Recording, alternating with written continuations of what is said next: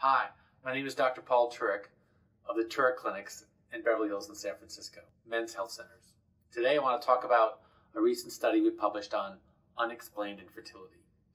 Unexplained infertility is when both partners are infertile, but their evaluations are normal, and we can't find anything wrong.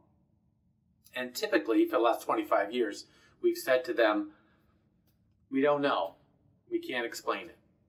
But I got kind of tired of that, and I sort of said, maybe we're right. Maybe when I evaluate the man with a long questionnaire and a physical exam and hormones and a semen analysis and all the other stuff I look at, maybe he's okay. Maybe he's not the problem and he's fertile. Remember, I don't evaluate women. And so I started telling couples, you're cleared. And they didn't believe me.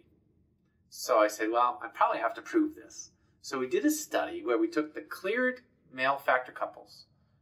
I couldn't find anything wrong, and I cleared them, and then we called them up a year after that and asked what happened. What happened after Dr. Turek cleared you?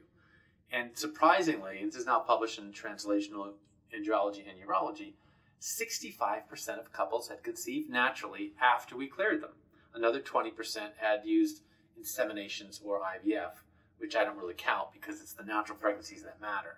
But 65% for not offering any treatment is very high. In fact, higher than anything we could offer them. So my view is now that if I evaluate them and they're okay, and it's true.